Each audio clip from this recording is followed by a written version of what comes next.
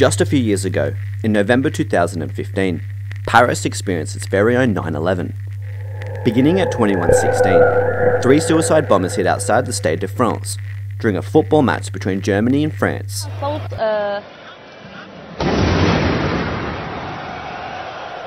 This was the first of 3 carefully and professionally coordinated attacks.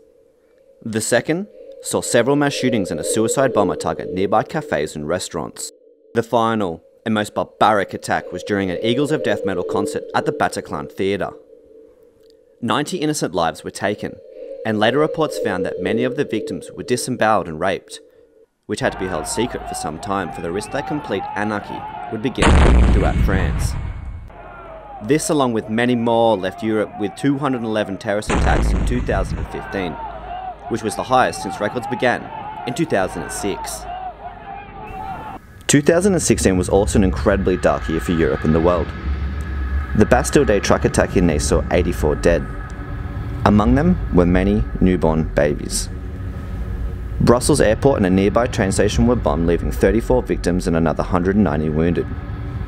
Turkey would also have a terrible year, receiving 5 ISIS attacks, including the Istanbul airport bombings, which killed 44, and the infamous New Year's Eve nightclub shootings, which ended 39 lives.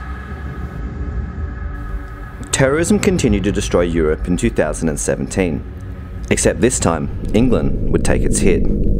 The Great Westminster Bridge was targeted by a lone wolf stabber, leaving 6 dead.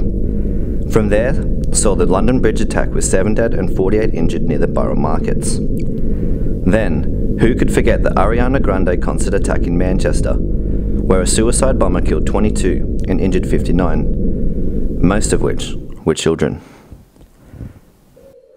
Overall, Europe witnessed 150 lives lost in 2015. 2016 saw 135, and 2017 had 62, in what would be described as religiously inspired terrorist attacks by ISIS in Europe. However, 2018 saw just 20 deaths.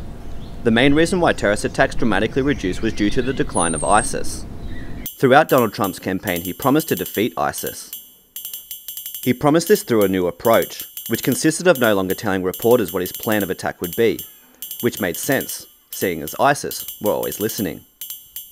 The likes of Obama and Hillary Clinton would continually tell the world their plans of defeating ISIS, whilst dropping record amounts of bombs. Trump refused to take a soft stance on an enemy so barbaric and ruthless.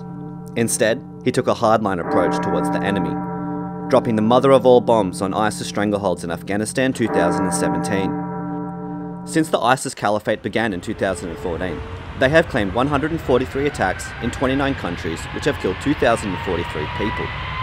As of 2019, ISIS is almost 100% defeated.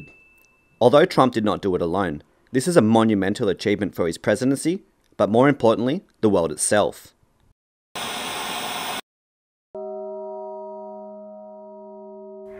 The amount of fear instilled into the everyday citizen for 5 terrifying years was unfathomable.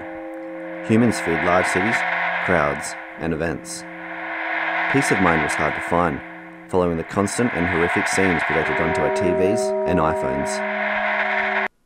Yet, he is given no praise by the mainstream media. In 2009, Obama received the Nobel Peace Prize award and went on to drop record amounts of bombs. Donald Trump promised to defeat ISIS.